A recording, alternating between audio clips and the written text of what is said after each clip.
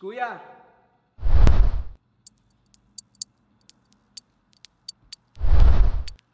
Welcome back to Kuya. And the question of the day is, how do I lose weight faster?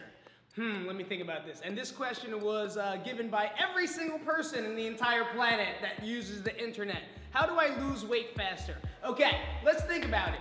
Losing weight versus gaining muscle. If you want to lose weight, I could chop your fucking leg off, throw it in the garbage, you're gonna be 50 pounds later. You want me to do that? Wait a minute, you want to lose 10 pounds, I could chop your left arm off starting from here. This is exactly about 10 pounds.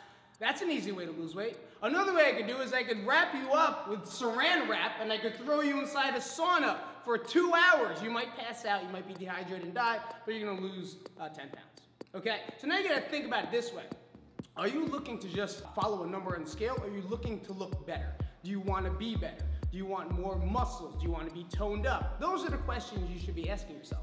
Not how do I lose weight faster? You wanna lose weight faster, don't fucking eat for 3 days. When you stop eating for 3 days, your cells are depleted, you're gonna lose weight, but guess what happens once you start eating? Your body takes in all the calories, it takes everything, and you're probably gonna be heavier than you were before. And now your body's all messed up because it thinks that it's gonna happen again.